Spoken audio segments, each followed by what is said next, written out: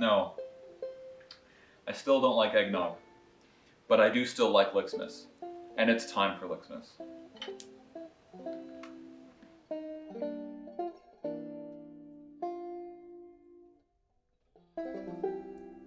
Welcome to Licksmas Day 11. Today's lick comes from Tyler Stegall. It's one hell of a great lick. Let me play it for you.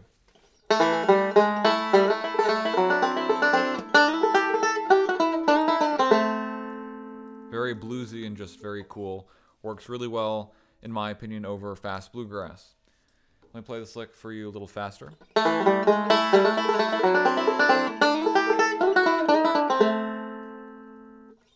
So let's talk about this lick. It's very cool. It's kind of, the beginning is sort of like a basic bluegrass kickoff.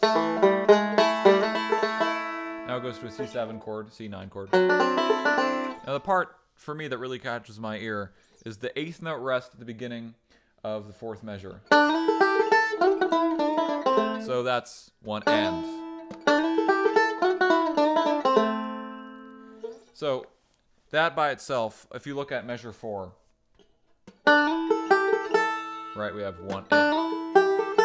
Then we have this little single string thing, which is also cool, and then it goes straight into this bend.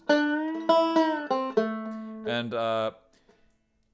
in a perfect world, we want to bend this note all the way up a whole step. And sure, it's hard to do that when you're playing fast, but that's what you should strive for. I mean, come on, look how cool that sounds. So, in my opinion, this lick is almost sort of like the beginning of an A part of a song. It's got a great strong kickoff.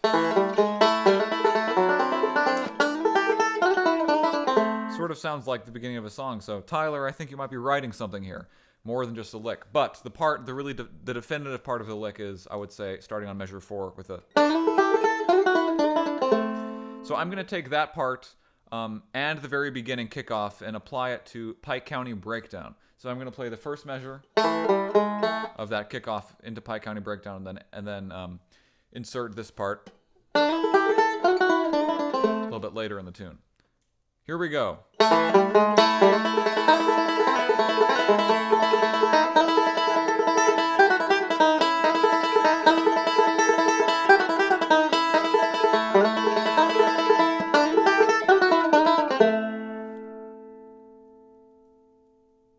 Have fun with this lick. It's a good one. And have a very merry Licksmas.